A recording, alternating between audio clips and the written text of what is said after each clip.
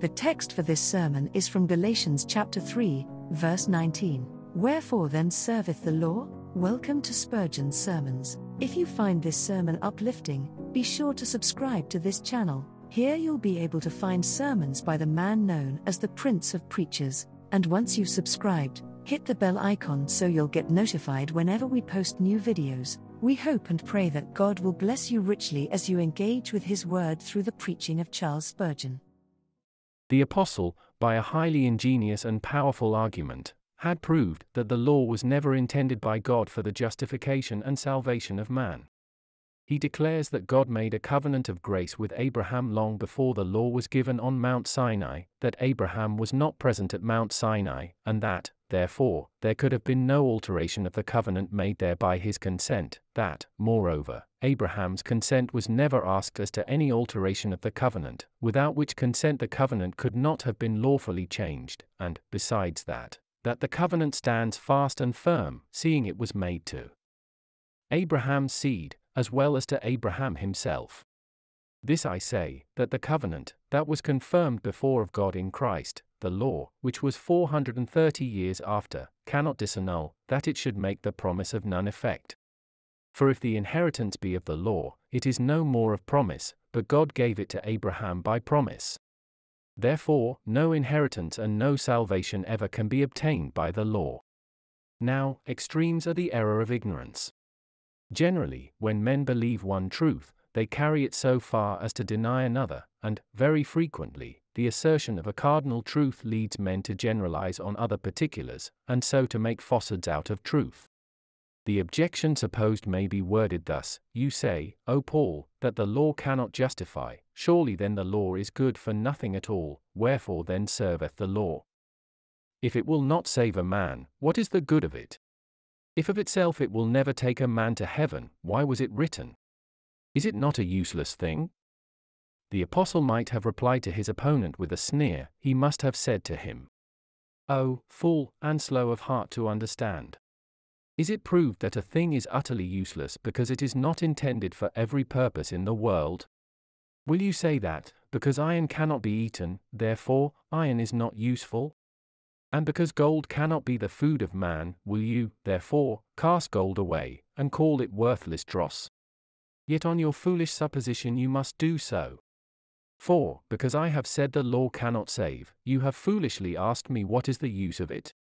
And you foolishly suppose God's law is good for nothing, and can be of no value whatever. This objection is, generally, brought forward by two sorts of people. First, by mere cavillers who do not like the gospel, and wish to pick all sorts of holes in it. They can tell us what they do not believe, but they do not tell us what they do believe. They would fight with everybody's doctrines and sentiments, but they would be at a loss if they were asked to sit down and write their own opinions. They do not seem to have got much further than the genius of the monkey, which can pull everything to pieces, but can put nothing together.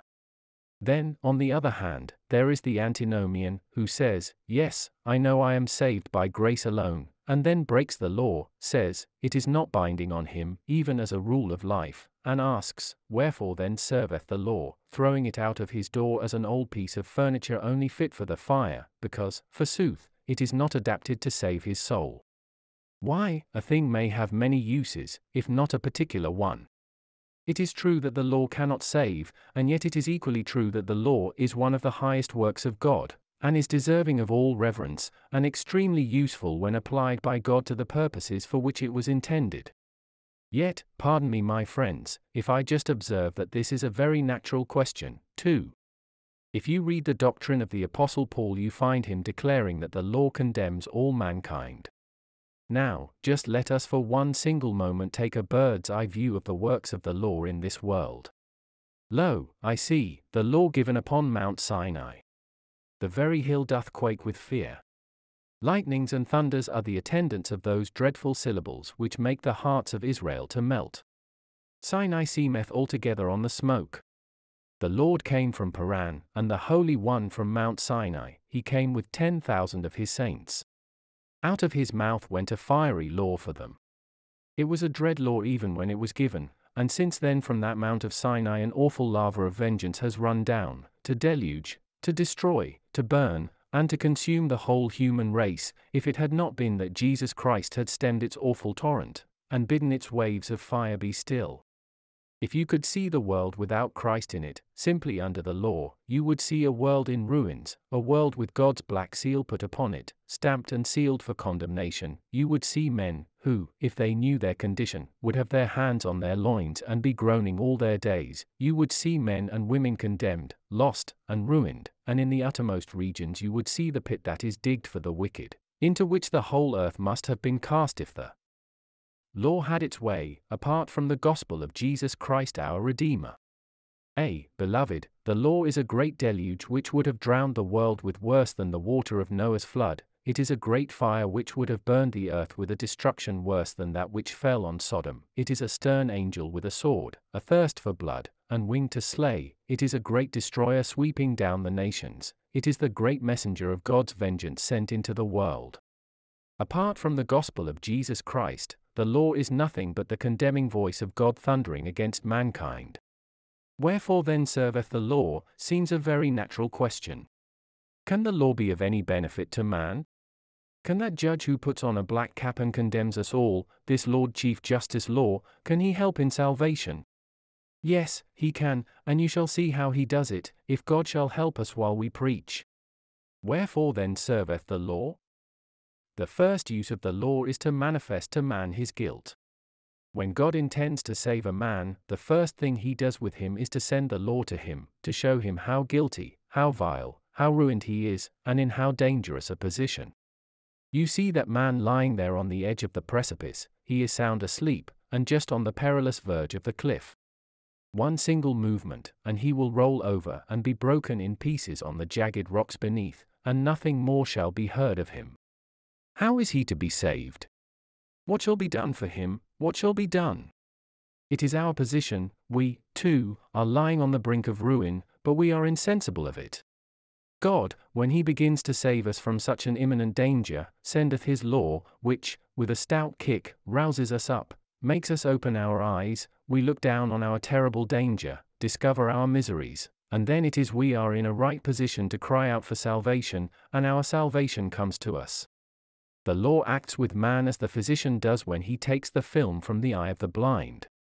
Self-righteous men are blind men, though they think themselves good and excellent.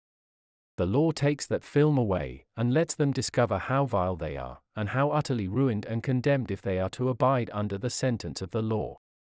Instead, however, of treating this doctrinally, I shall treat it practically, and come home to each of your consciences. My hearer, does not the law of God convince you of sin this morning?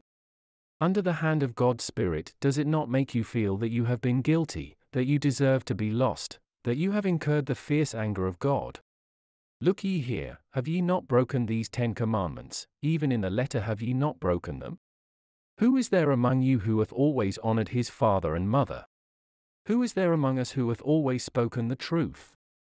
Have we not sometimes borne false witness against our neighbor? Is there one person here who has not made unto himself another god, and loved himself, or his business, or his friends, more than he has Jehovah, the God of the whole earth?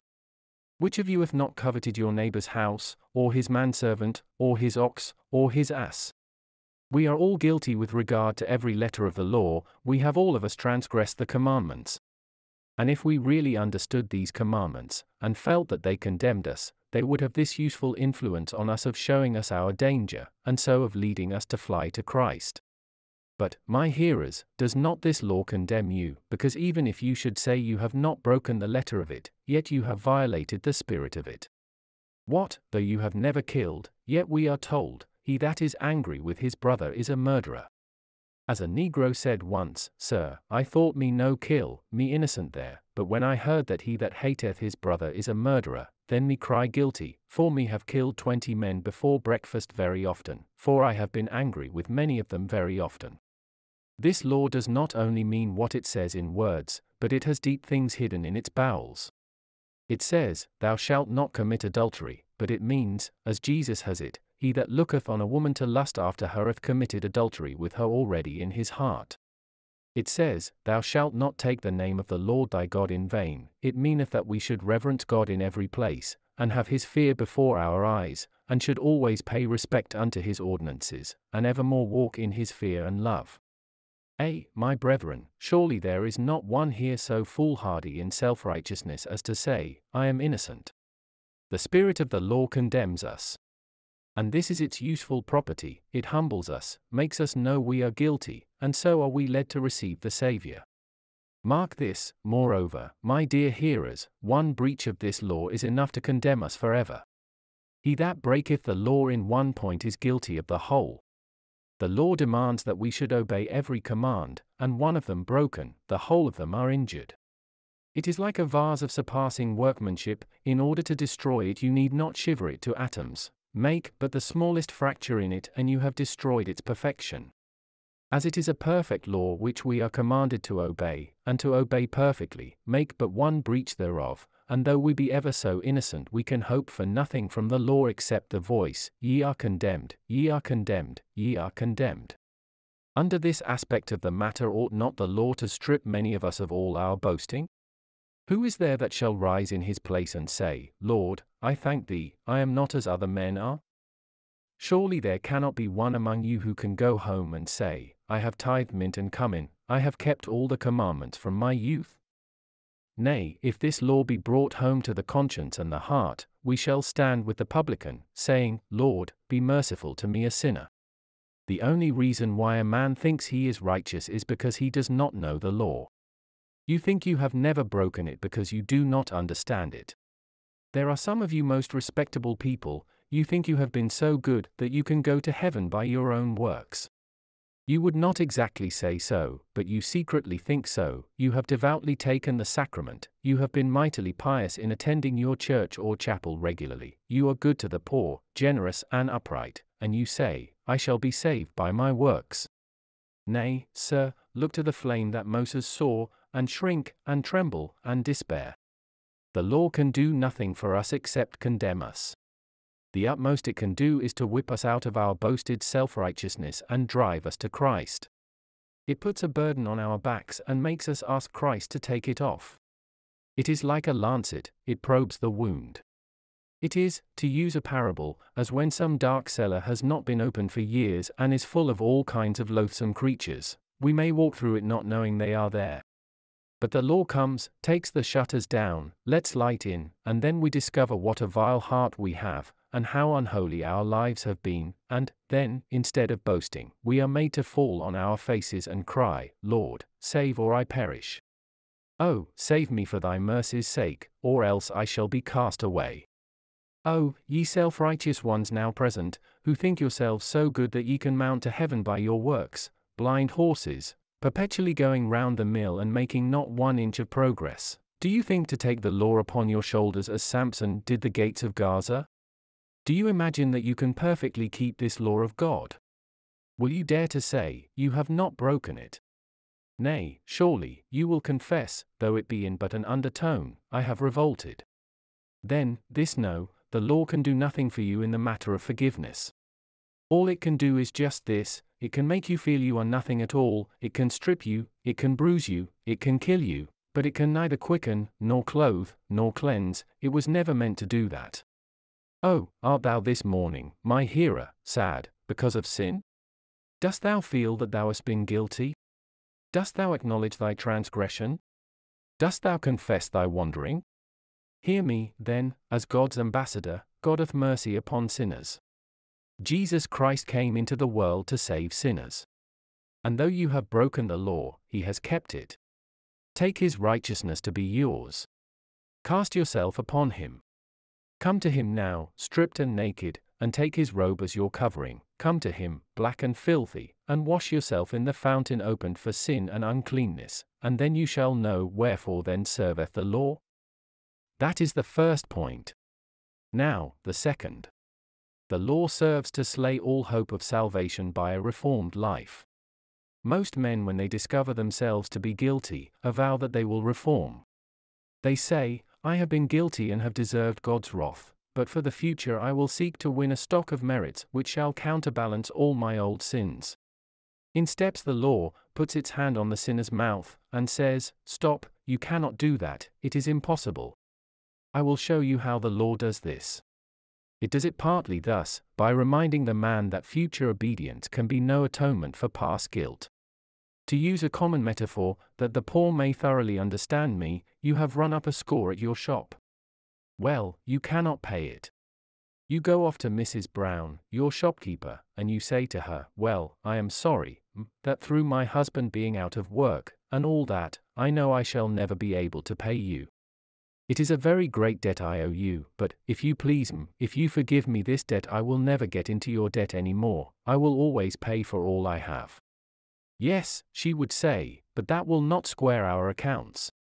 If you do pay for all you have, it would be no more than you ought to do. But what about the old bills? How are they to be receipted? They won't be receipted by all your fresh payments. That is just what men do towards God.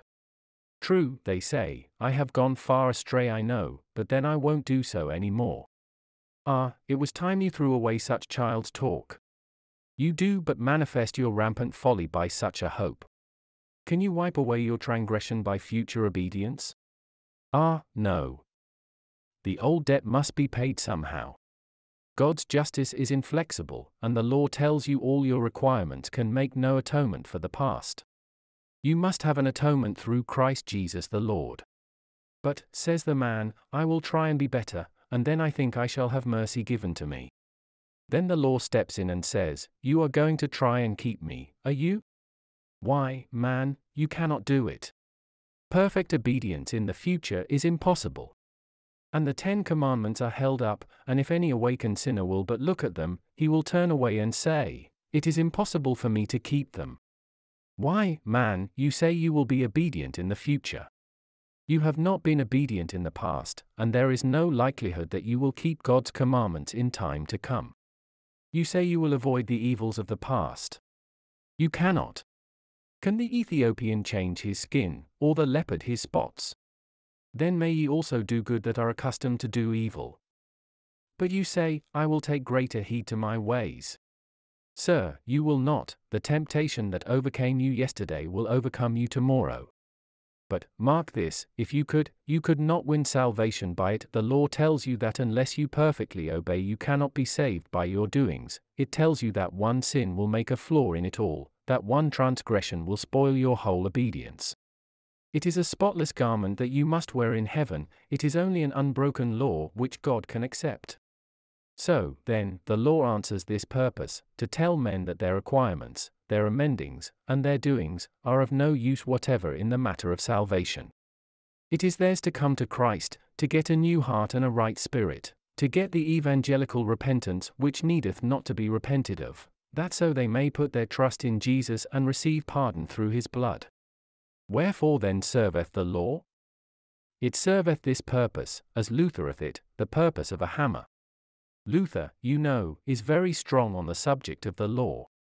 He says, for if any be not a murderer, an adulterer, a thief, and outwardly refrain from sin, as the Pharisee did, which is mentioned in the Gospel, he would swear that he is righteous, and therefore he conceiveth an opinion of righteousness, and presumeth of his good works and merits.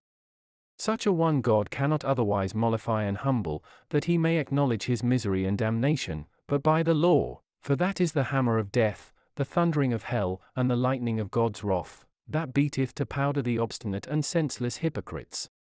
For as long as the opinion of righteousness abideth in man, so long there abideth also in him incomprehensible pride, presumption, security, hatred of God, contempt of his grace and mercy, ignorance of the promises and of Christ.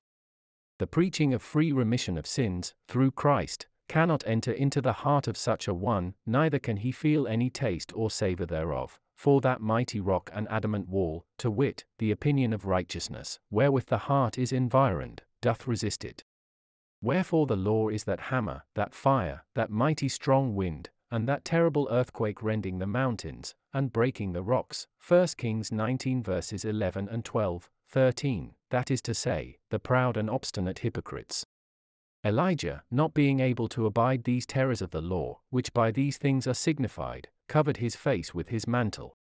Notwithstanding, when the tempest ceased, of which he was a beholder, there came a soft and a gracious wind, in the which the Lord was, But it behoved that the tempest of fire, of wind, and the earthquake should pass, before the Lord should reveal himself in that gracious wind. And now, a step further. You that know the grace of God can follow me in this next step. The law is intended to show man the misery which will fall upon him through his sin. I speak from experience, though young I be, and many of you who hear me will hear this with ears of attention, because you have felt the same. There was a time with me, when but young in years, I felt with much sorrow the evil of sin. My bones waxed old with my roaring all day long. Day and night God's hand was heavy upon me. There was a time when he scared me with visions, and affrighted me by dreams, when by day I hungered for deliverance, for my soul fasted within me. I feared lest the very skies should fall upon me, and crush my guilty soul. God's law had got hold upon me, and was showing me my misery. If I slept at night, I dreamed of the bottomless pit, and when I awoke I seemed to feel the misery I had dreamed. Up to God's house I went, my song was but a groan. To my chamber I retired, and there with tears and groans I offered up my prayer, without a hope and without a refuge. I could then say with David, the owl is my partner and the bittern is my companion, for God's law was flogging me with its 10-thonged whip, and then rubbing me with brine afterwards, so that I did shake and quiver with pain and anguish, and my soul chose strangling rather than life, for I was exceeding sorrowful. Some of you have had the same. The law was sent on purpose to do that.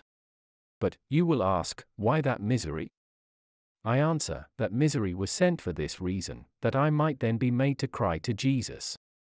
Our Heavenly Father does not usually make us seek Jesus till he has whipped us clean out of all our confidence. He cannot make us in earnest after heaven till he has made us feel something of the intolerable tortures of an aching conscience, which is a foretaste of hell.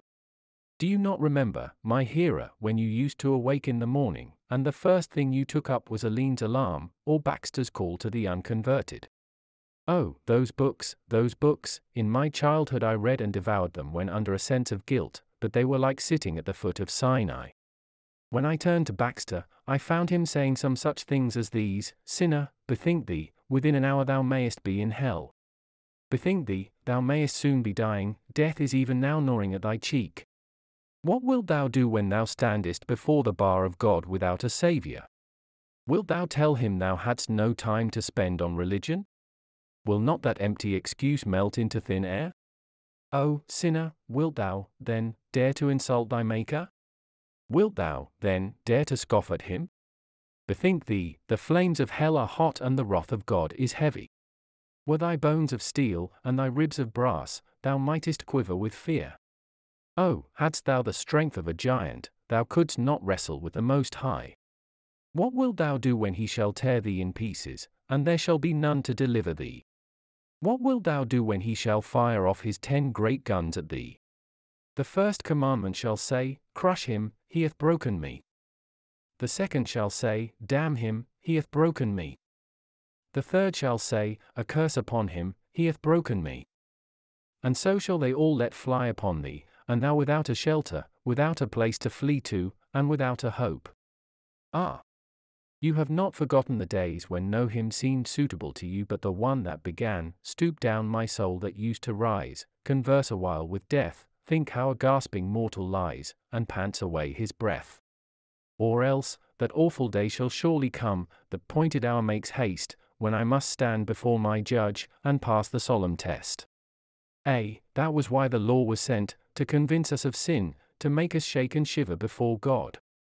Oh! You that are self-righteous, let me speak to you this morning with just a word or two of terrible and burning earnestness. Remember, sirs, the day is coming when a crowd more vast than this shall be assembled on the plains of earth, when on a great white throne the Saviour, Judge of men, shall sit. Now, he is come, the book is opened, the glory of heaven is displayed, rich with triumphant love, and burning with unquenchable vengeance. 10,000 angels are on either hand, and you are standing to be tried. Now, self-righteous man, tell me now that you went to church 3 times a day. Come, man, tell me now that you kept all the commandments. Tell me now that you are not guilty. Come before him with a receipt of your mint, and your anise, and your cumin. Come along with you. Where are you? Oh, you are fleeing. You are crying, Rocks hide us, mountains on us fall. What are you after, man? Why, you were so fair on earth that none dare to speak to you, you were so good and so comely, why do you run away? Come, man, pluck up courage, come before thy Maker, tell him that thou wert honest, sober, excellent, and that thou deservest to be saved. Why dost thou delay to repeat thy boastings? Out with it, come, say it. No, you will not. I see you still flying, with shrieks, away from your Maker's presence. There will be none found to stand before him, then, in their own righteousness. But look! Look! Look! I see a man coming forward out of that motley throng, he marches forward with a steady step, and with a smiling eye. What? Is there any man found who shall dare to approach the dread tribunal of God? What? Is there one who dares to stand before his Maker? Yes, there is one, he comes forward, and he cries, who shall lay anything to the charge of God's elect? Do you not shudder? Will not the mountains of wrath swallow him? Will not God launch that dreadful thunderbolt against him? No, listen while he confidently proceeds, who is he that condemneth? It is Christ that died, yea, rather, that hath risen again. And I see the right hand of God outstretched, come, ye blessed, enter the kingdom prepared for you. Now is fulfilled the verse which you once sweetly sang, bold shall I stand in that great day, for who aught to my charge shall lay? While, through thy blood, absolved I am from sin's tremendous curse and shame. And now, my dear friends, I am afraid of wearying you, therefore, let me briefly hint at one other thought. Wherefore then serveth the law? It was sent into the world to show the value of a Saviour. Just as foil set off jewels, and as dark spots make bright tints more bright, so doth the law make Christ appear the fairer and more heavenly. I hear the law of God curse, but how harsh its voice! Jesus says, come unto me, oh, what music! All the more musical after the discord of the law. I see the law condemns, I behold Christ obeying it. Oh! How ponderous that price, when I know how weighty was the demand. I read the commandments, and I find them strict and awfully severe. Oh! How holy must Christ have been to obey all these for me. Nothing makes me value my Saviour more than seeing the law condemn me.